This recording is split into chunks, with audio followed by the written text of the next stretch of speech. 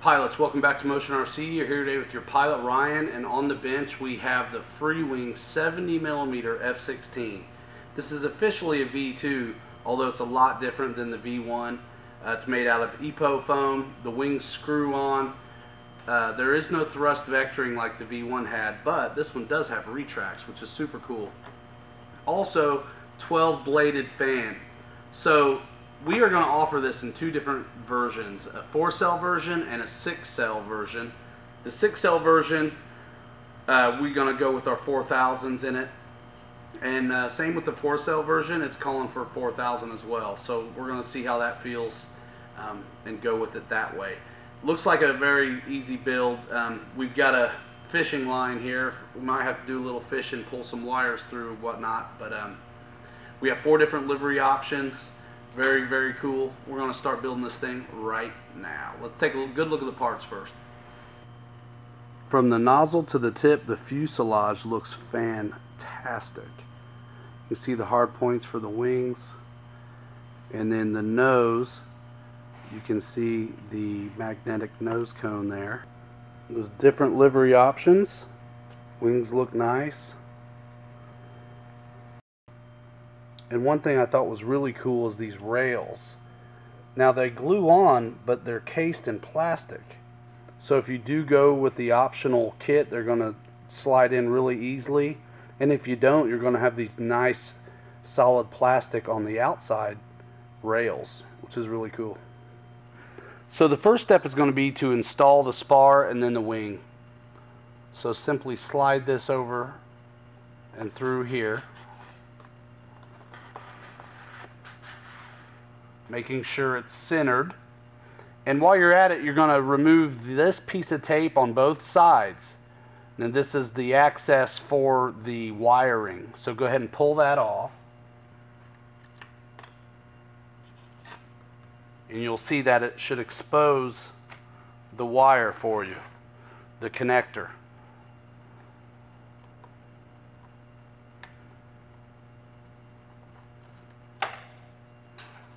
Go ahead and get a hold of that and have it sticking out. You simply slide the wing half over the spar. Go ahead and plug this in, noting polarity.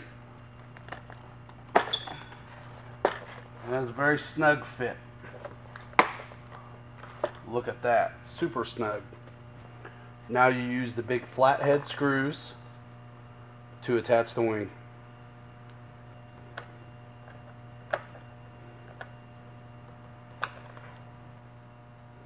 Now the next step, since the wings are done, is to install the vertical stab and its reinforcing rod. Always a good idea to dry fit these parts before you get glue on them, and just so you know that they're going to work, because now's the time to carve on them if you need to at all.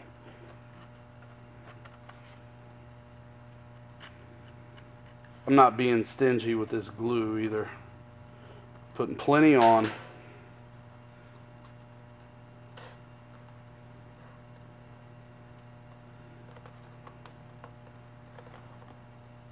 Very good. And then the carbon stiffener goes in here and is glued. You can use CA or you can use the glue provided.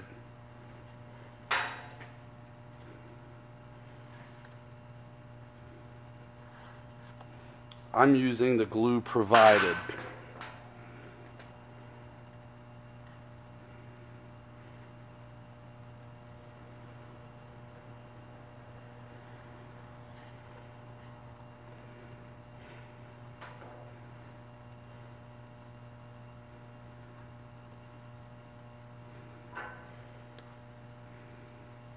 Fits in there like so.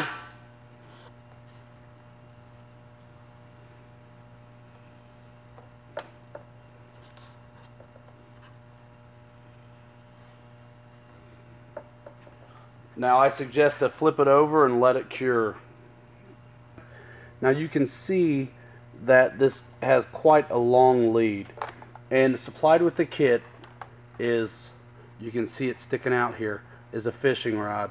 So I went ahead and ran that through very easily, and I'm going to do myself a favor and pull this rudder line through with that.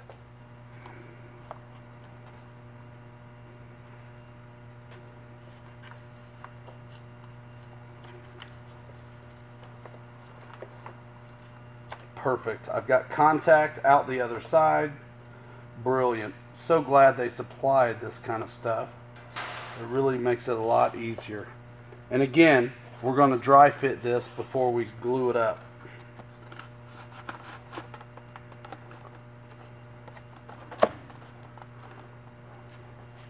Looks great. The wire's out of the way. We know it's good. Now it's time to glue this thing. And I'm going to glue inside rather than on the vertical, because I just want to keep the mess inside. If I have any doubts about it, I can always CA it later.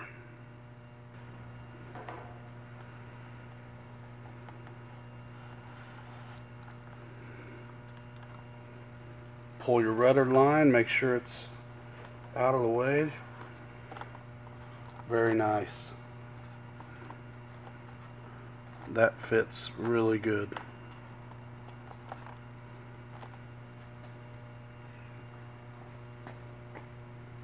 Now this is the part where you glue on the rails.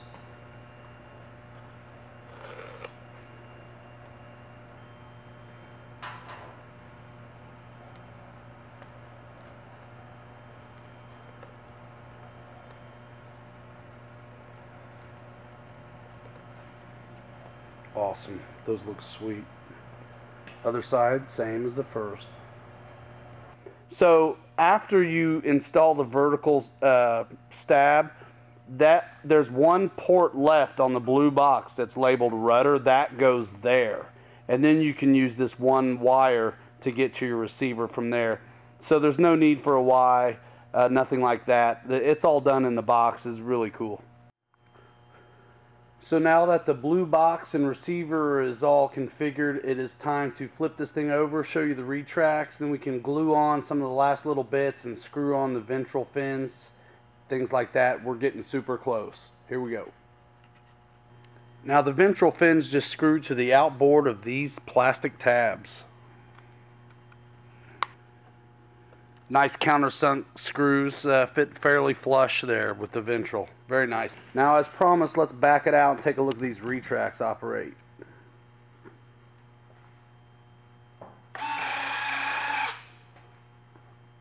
There they go.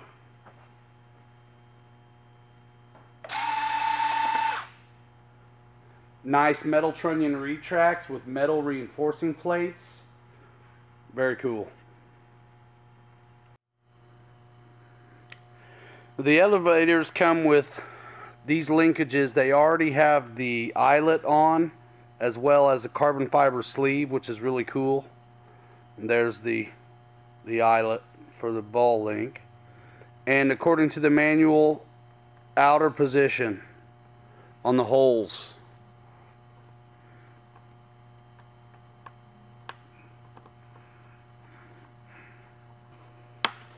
And for now, I'm going to make mine basically even with the bottom. The dimensions at the top would be a little bit different, so I'm going to go with that. Now here we are with the aileron linkage, and it calls for you to use the second hole down from the top, second hole down from the top on both surfaces.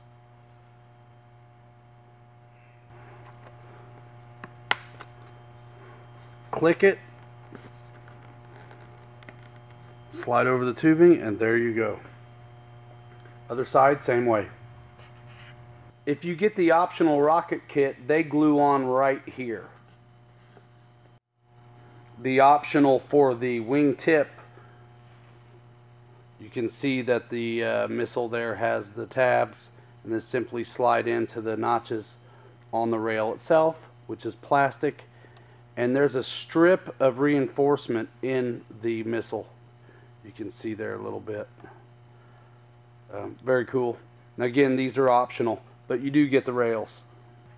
The rudder linkage goes on the outside hole of the servo arm, and the middle second hole of the control horn. The aileron and rudder control rods are identical in length.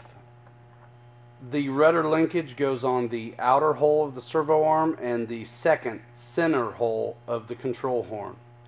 The rods for the aileron and the rudder are the exact same length. Well, pilots, that wraps up the build of the killer Freewing 70mm F-16C. Comes with the option for 3 different livery sets. Here's just some of the decals. I've already begun with the yellow and black there. You see the fin flash up there. Very cool. And except for this yellow and black up here, this is what you get. So if you wanted to do your own scheme, it's 1/12 scale. You can have Callie hit you up with that. Very cool. EPO foam, 12-bladed fan, 6-cell power system. We're going to offer it in 2 versions, 4-cell and 6-cell. Both are 12-bladed fans and sound fantastic. Magnetic nose cone, screw-on wings, super slick and really fast. The retracts, there's nothing to them. They work really nicely. Take another look at those. The ventrals just bolt on. There's the cheater for the fan and access to it if you need to get back there.